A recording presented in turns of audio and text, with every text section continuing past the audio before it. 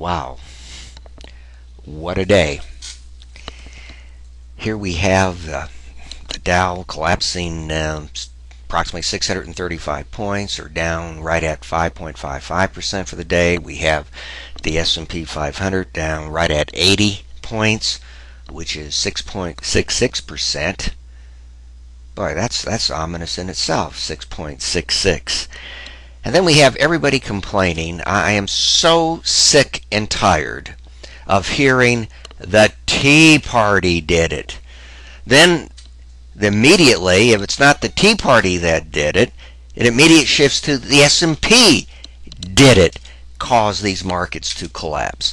Let me remind everyone that S&P warned our government early in 2011 that there was a actual risk of a decline. S&P said that this country needed to come to grips and they needed to deal with at least cuts of $4 trillion.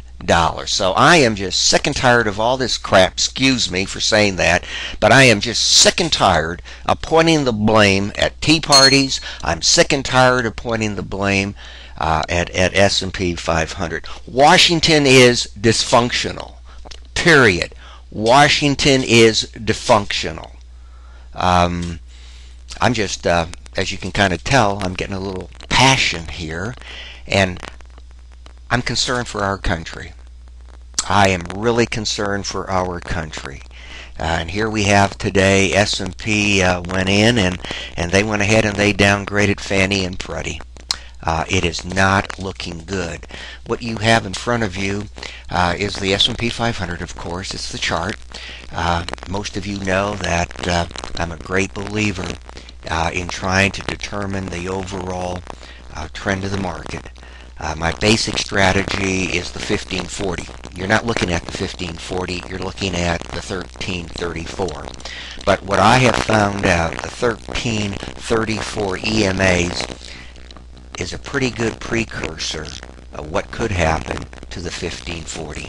And yes, today, the 13-week EMA crossed below the 34-week EMA, as pointed out here, which is an ominous sign in itself. I don't know what's going to happen to the 1540. This market is extremely oversold. Here we are. We're down over 17%. The futures right now for the S&P 500 is right at 1114. Not too long ago, we were 1350 on the S&P, down 17% in a matter of weeks.